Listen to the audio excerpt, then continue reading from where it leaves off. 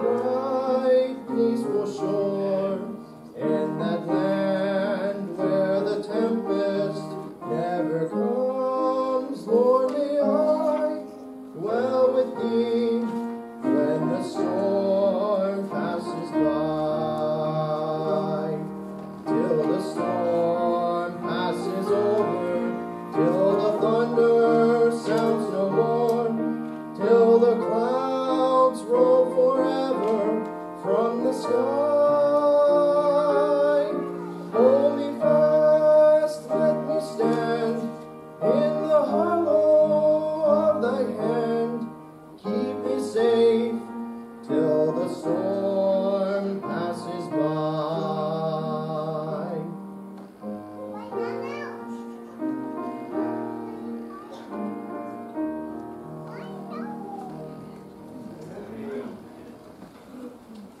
Thank you, Isaiah.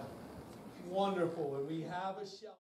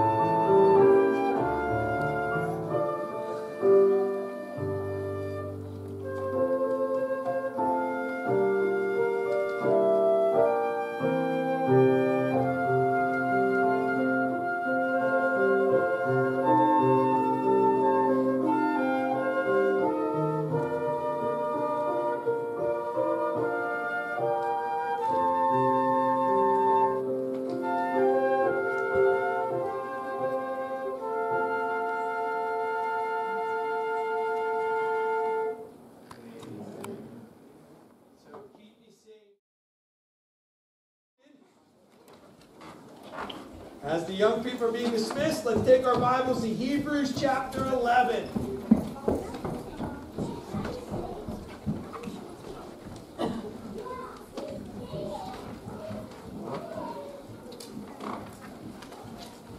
Hebrews chapter 11.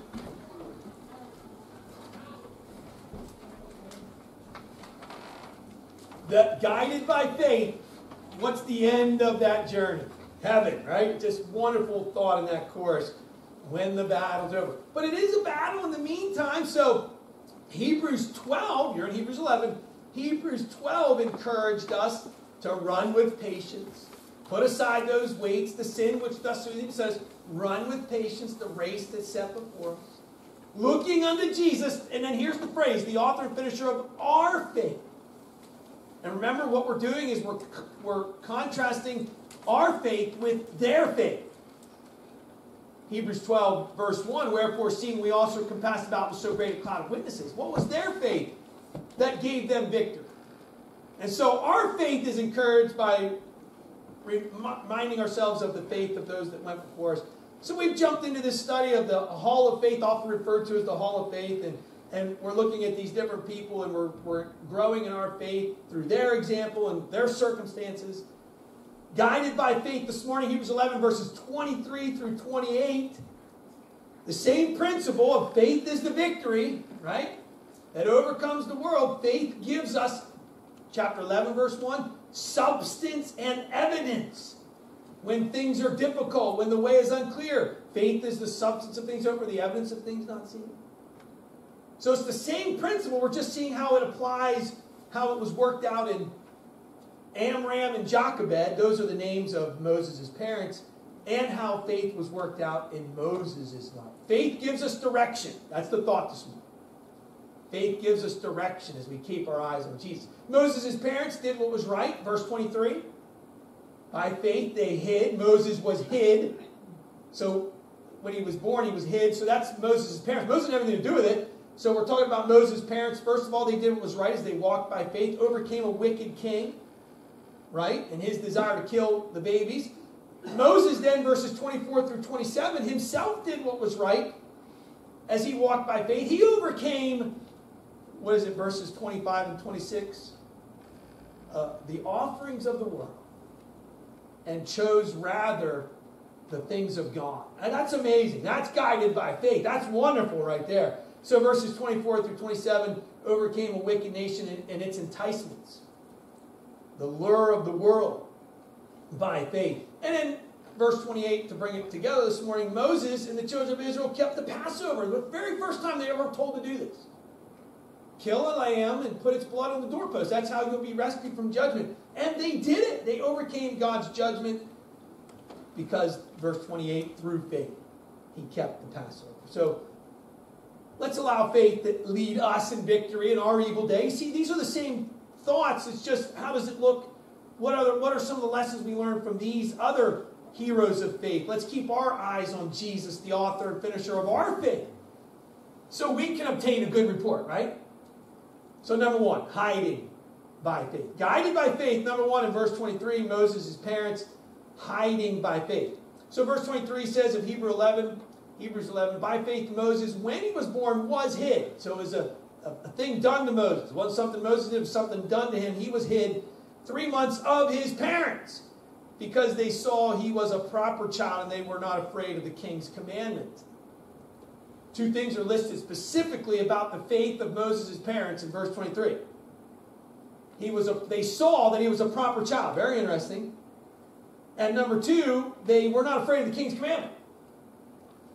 What was the king's commandment? We're not going to go back there, but in Exodus chapter 1 and 2, Pharaoh commands all the baby boys born to the Israelites to be killed. He was afraid. A new Pharaoh arose who did not know Moses. He was afraid of the Israelites gaining in strength. So one way to keep the numbers down is to have all the boys killed. Therefore, they can't get married. Their children are going to not be around, so they're going to get smaller. It didn't work, by the way. When the children of Israel came out of Egypt, so let's say Moses is born about this time. He's 80 when he comes back. So just 80 years later, most people estimate 1.5 to 2 million people, Israelites, come out of Egypt. I don't think it worked. But he tried. Pharaoh tried to kill all the baby boys. He told the midwives, first of all, to kill the boys that were born. The midwives obeyed God and not Pharaoh. And by the way, God blessed them for their faith. We're not talking about them this morning, but they showed great faith and did what God said and not what Pharaoh said. But then Pharaoh, Exodus chapter 1, told all of his people, and this was interesting, all of his people are told to throw the baby boys into the Nile River when they're born. So the midwives weren't killing them. So now he tells all the people, if you find a Hebrew boy, throw it in the river. So there's a lot of pressure, isn't there? A lot of danger. So when Amram and Jochebed, we find out later, Moses' genealogy, that's the name of his parents. When Amram, the father, and Jochebed, the wife, had Moses, they were in trouble. Aaron and, you may know their names, Aaron and Miriam, Moses' sister and brother, were already born. It doesn't seem like the edict was in place at that point.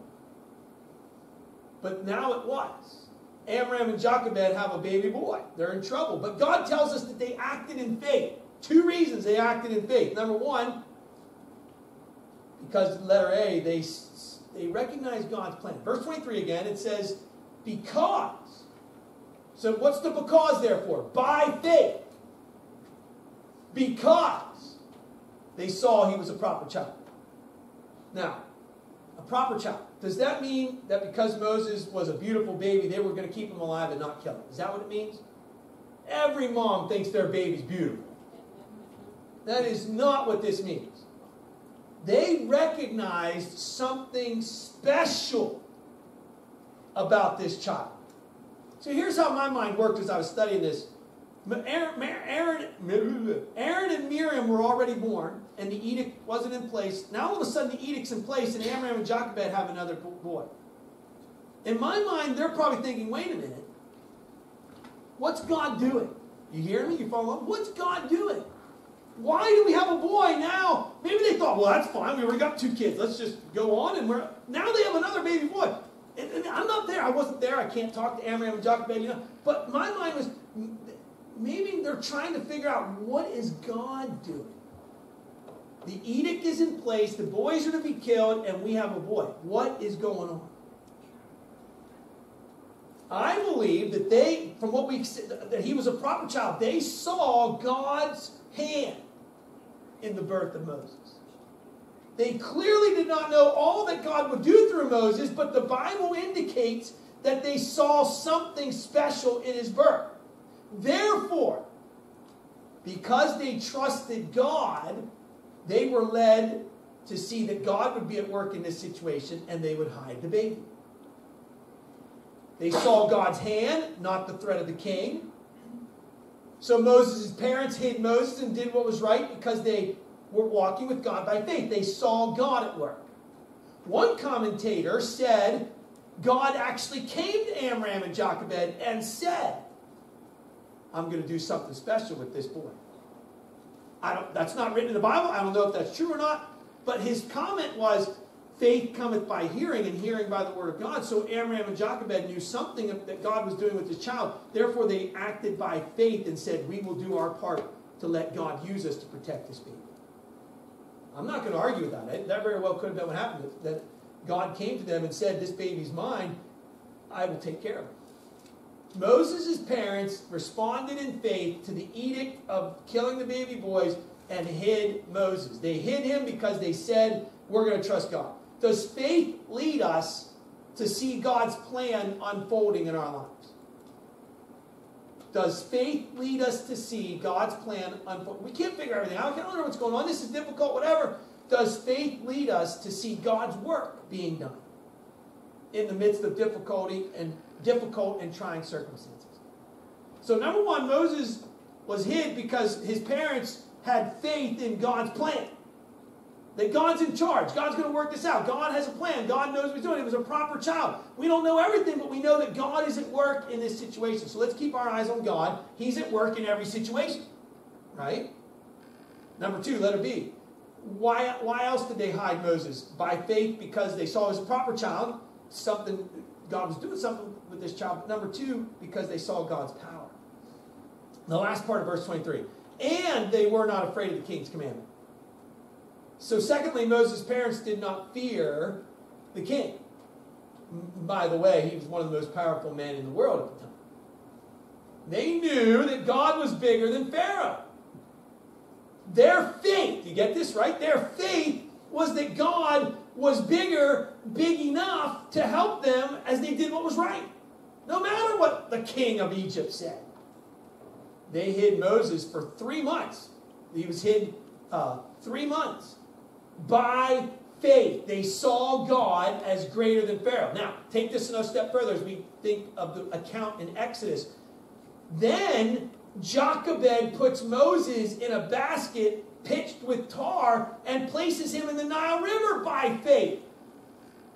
So just keep thinking that they didn't fear the wrath of the king. We don't know what's going to happen to this baby. And guess who finds him? Pharaoh's daughter, which could have been one of the worst things that could have ever happened, right? And yet she is touched by the tears. Moses is crying. It's uncomfortable. He's hungry. He doesn't know where he's at. And God, through all of this, brings Moses back to Jochebed. She raises him and weans him and then sends him to the palace to live with Pharaoh's daughter. Moses' parents knew what the king said, but they were living by faith. They trusted God as greater, and they did what was right because they didn't fear. Verse 23, they were not afraid of the king's commandment. They knew that God would take care of Moses, and God did. Faith led to victory as Moses would become God's deliverer for Israel. So let's put it together here. Number one this morning, hiding by faith. Just, okay, God, we don't know what's going on, but I know you have a plan. So I'm going to trust you and do what's right. I'm going to follow you in the midst of this difficulty. And I know that you're big enough. I know that you're big enough to carry out your will, no matter what it looks like around. Moses being put in a river in a basket, Moses being hid for 3 months, the king trying to have the baby boys killed. It all was trusting God, God's plan and God's power. That's how we will live by faith. That's how we will overcome by faith. Guided by faith as we trust God's plan and God's power. Hiding by faith. Number two, choosing by faith. So now we come to Moses. Verse 23 says, by faith Moses, but it really wasn't him we were talking about in verse 23. Now we come to Moses, verses 24 through 26. Fast forward, and now Moses is old enough to make his own decisions. Look at verse 24. By faith Moses, when he was come to years. So just a point, real quick here. Next Sunday is Father's Day.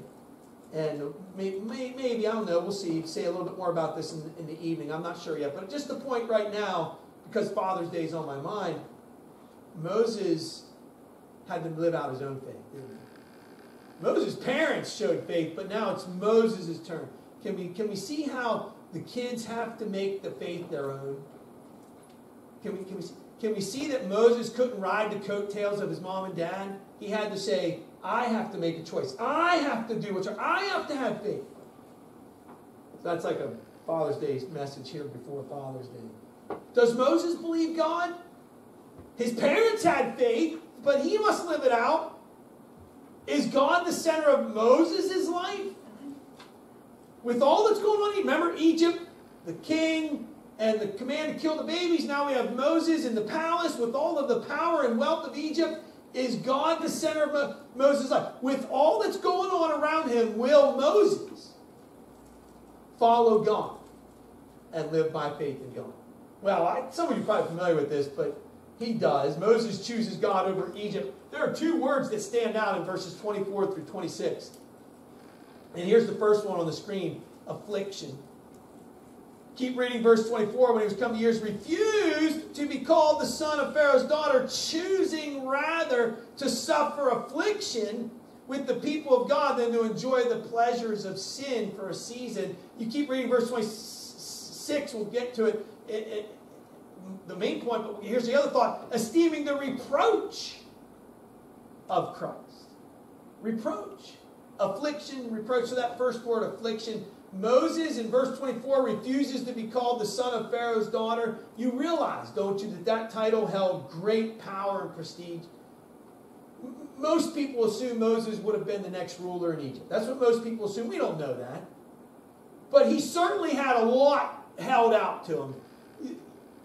We'll probably, none of us, I don't know, I could say that and some of you will, I don't know. None of us will probably ever have the opportunities and the amount of worldly stuff placed in front of us like Moses had. Probably none of us will. Maybe some of you will. And you'll have faith and say God's bigger, and that's what we all should do. Moses had to make that choice.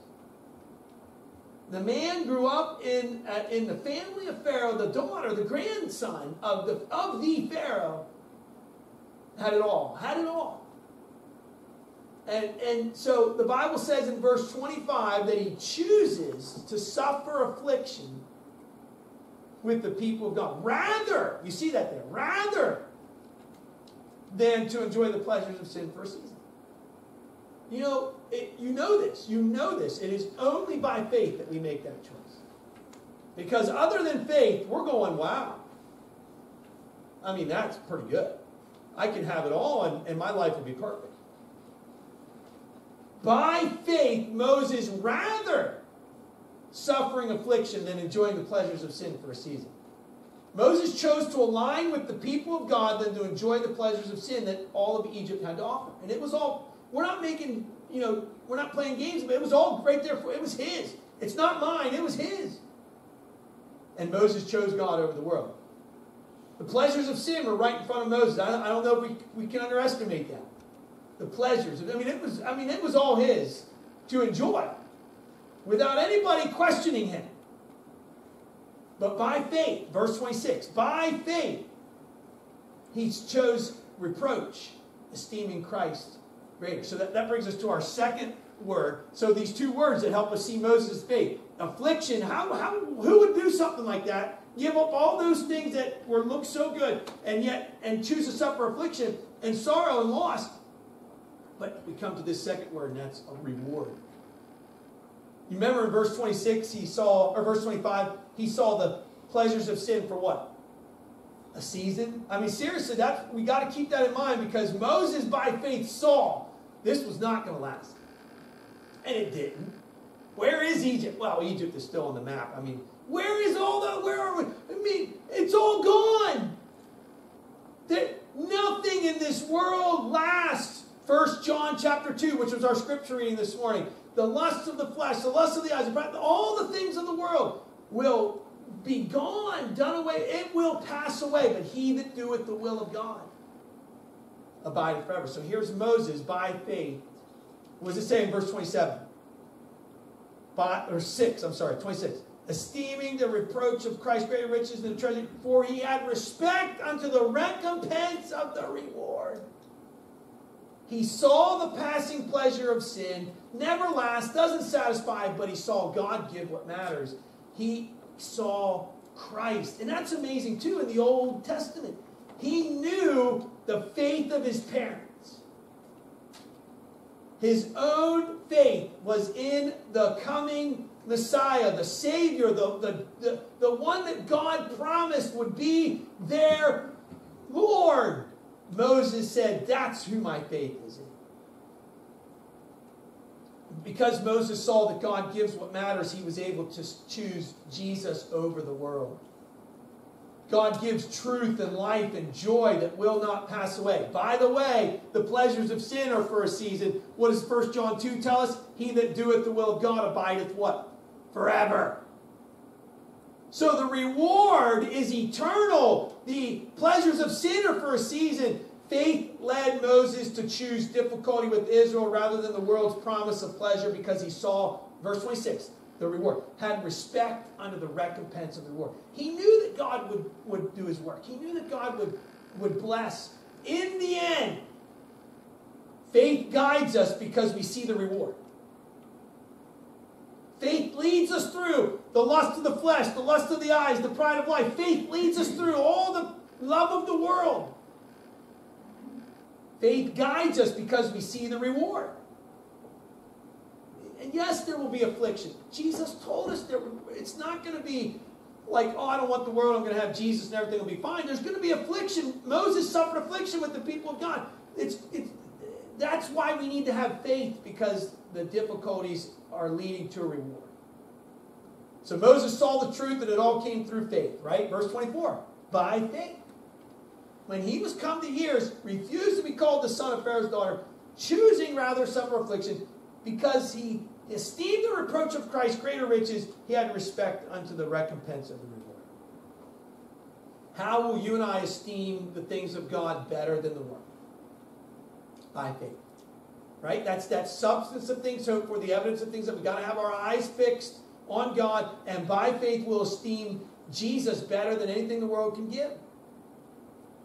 So think real quickly about the other side, that if we're not living by faith, then we think the world has everything to offer, and we actually believe it.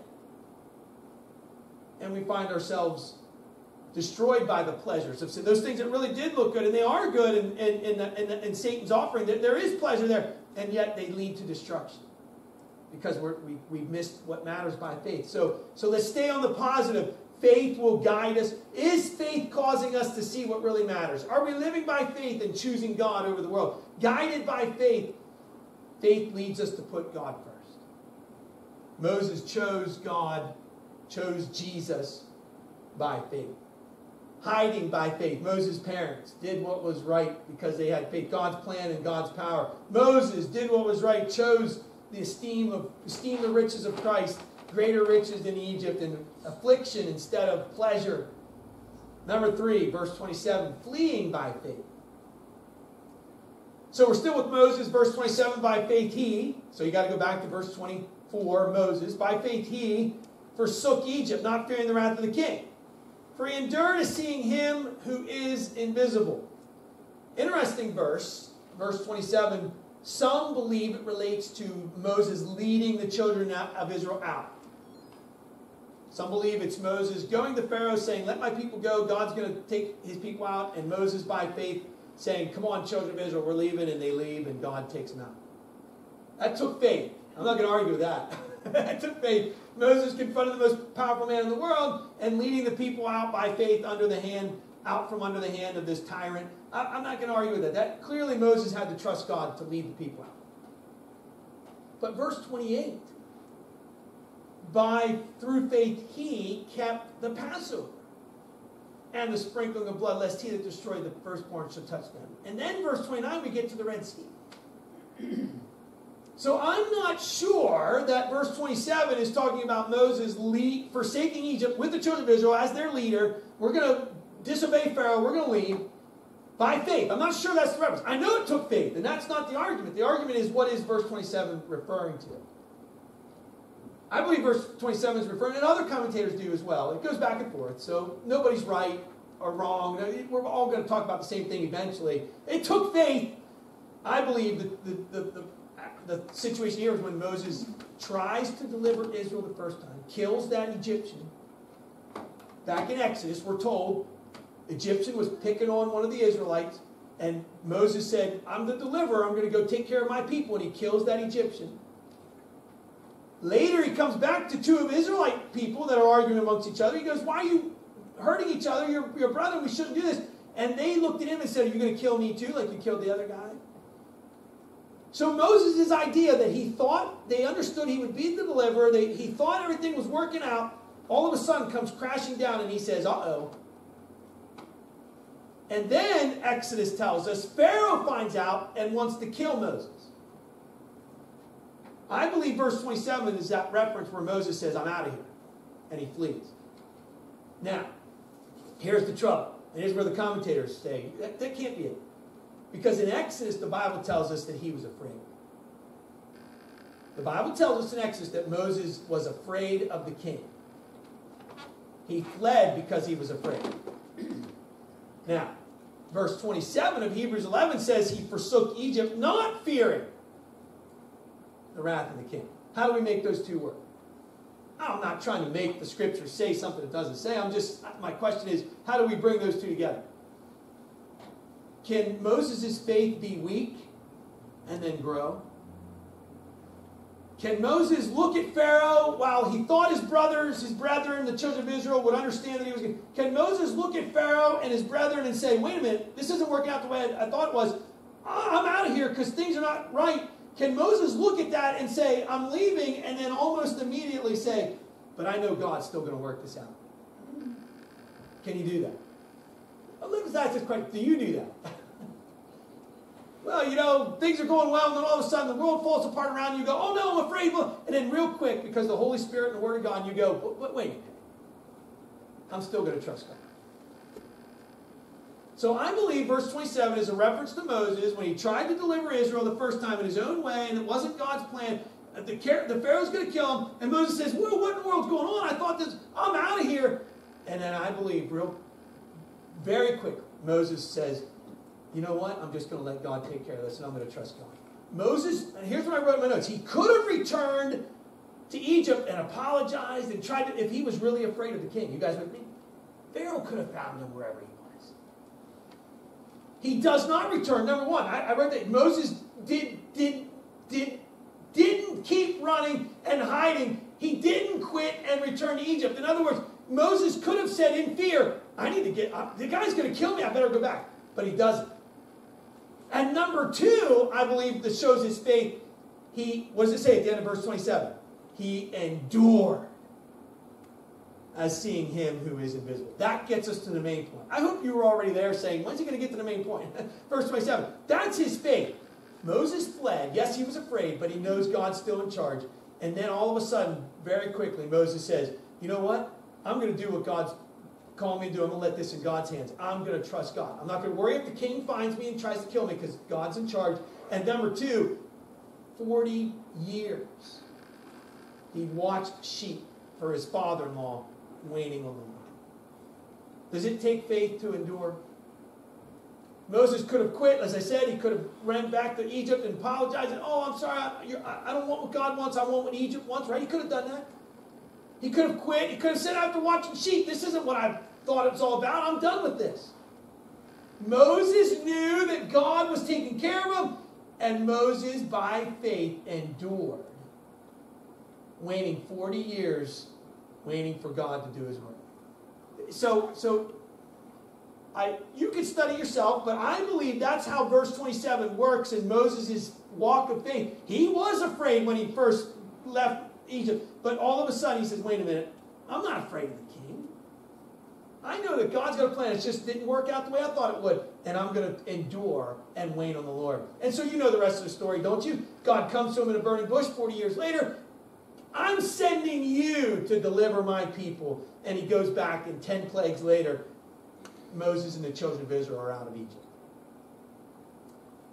Let's endure by faith. Let's press on by faith. Does fear come in? So that's another part of it for me. I'm glad Moses, well, okay, not really, but I'm glad he feared, because that happens to me too. It happens to you. But we can very quickly come to faith and say, okay, God, thank you that you're in charge. I'm not going to fear the king. I'm going to trust you, and I'm going to endure. Press on by faith. We won't understand everything, but we can trust God. We can wait on the Lord. That's what Moses does. One last thought here. Twice now we're told that Amram and Jochebed and now Moses didn't fear the king. Do you guys understand?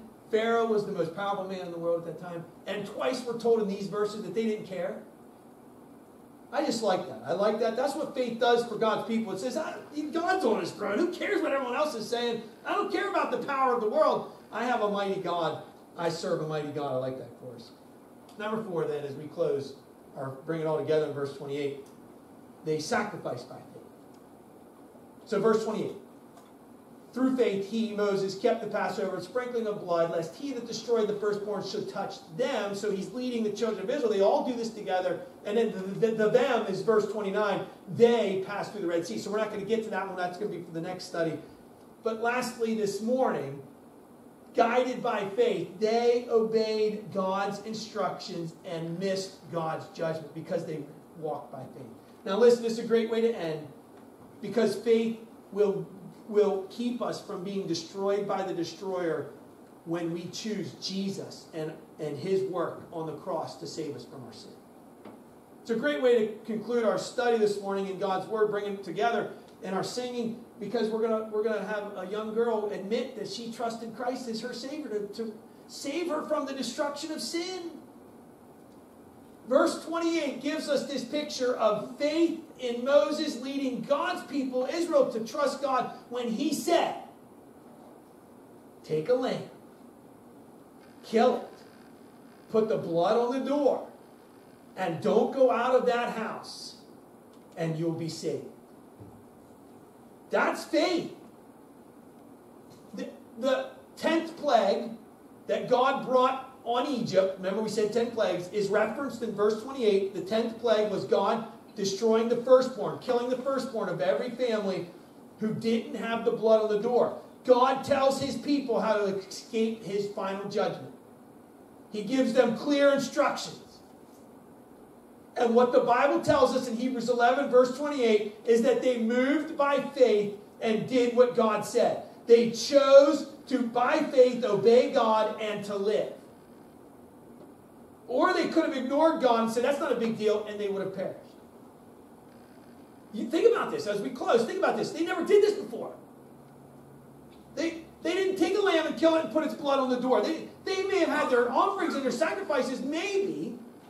We know the clear instructions are coming later in Exodus through Moses, but maybe they did some sacrifice. But this was, okay, Moses leads the people to obey God, verse 28. By faith, through faith, he kept the Passover. The sprinkling of blood is that putting it on the doorpost. Moses keeps the Passover, leads the people to keep the Passover, and God's judgment doesn't, lest he that destroyed the firstborn should touch them. They believed that the only way to be rescued from judgment was by doing what God said. So as we bring it to a conclusion, what if they thought another way was better? Are you guys with me? What if they thought another way? We're just trying to do something else. Maybe we'll lock the door. What if they thought that God wouldn't really care in the end? Well, my neighbor can do it, but I'll be all right. I'm close enough to my neighbor. God's not really going to care. It's only by faith that we miss God's judgment. We must accept God's plan of salvation in Jesus. Jesus. The only way. What did Jesus himself say in John 14? I am the way, the truth, and the life. No man comes to the Father but by me. We must see Jesus' sacrifice as the only way to escape God's judgment, and that's by faith. Faith says, I'm going to do what God says. Whosoever shall call upon the name of the Lord shall be saved. So faith brought a sacrifice and put the blood on the door, and that's how there was victory. You guys remember the beginning? Remember, how are we going to have the same our faith and victorious and overcoming? How are we learning? Moses said, God told us what to do. Let's do it. And so there's faith that leads to sacrificing. And faith then brought them victory. And they weren't destroyed. Faith is vital in our lives. We've been saying that throughout this study. And that's what makes these verses so wonderful, because they're encouraging, aren't they?